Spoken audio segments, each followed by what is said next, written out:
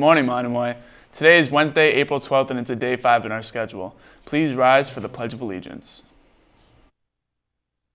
I pledge allegiance to the flag of the United States of America and to the republic for which it stands, one nation, under God, indivisible, with liberty and justice for all. Please be seated for a moment of silence.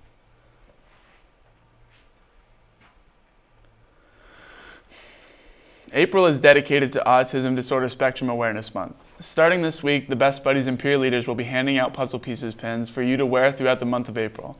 The puzzle-shaped design was chosen to represent autism awareness since at the present time, no one can explain what causes this disorder. As of 2017, 1 out of 68 babies is born with autism. For more information about this disorder, go to www.autism.org. Just a reminder that our cafeteria serves a full range of breakfast treats every day from 7:30 a.m. until 8. Stop by and get the day off to a great start.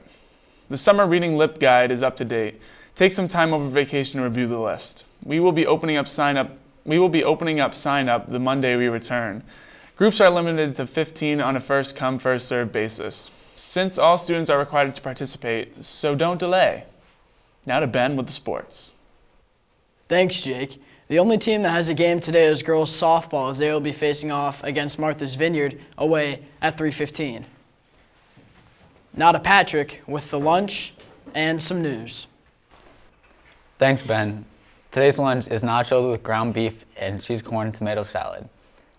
Cape Cod Potters Inc. and the Culinary Department of Cape Cod Regional Technical High School will host the 25th annual fundraiser Soup Bowls for Hunger to benefit the Family Pantry of Cape Cod today in the cafeteria at Tech School at 352 Pleasant Lake Ave in Harwich. Tickets are now available for $18 each. Now to Connor with the weather.